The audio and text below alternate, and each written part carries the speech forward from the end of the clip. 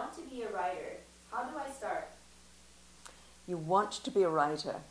Well, the best place to start, firstly, is to make sure you read. Read a lot.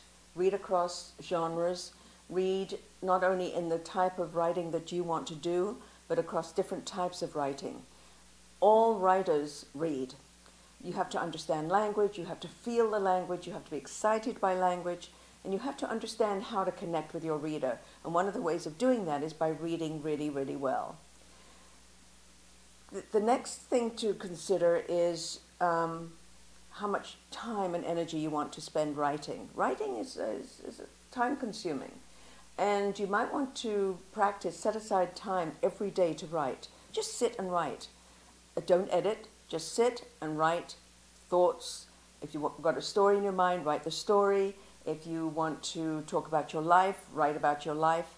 Just write. Just put the words down on paper and set aside an hour or two every day and make it a commitment. It's like any job. You have to commit to it. It's not something you can play with. Good writers are committed. For them, it's a way of life. It's a way of being. It's like breathing. You either write or you don't write.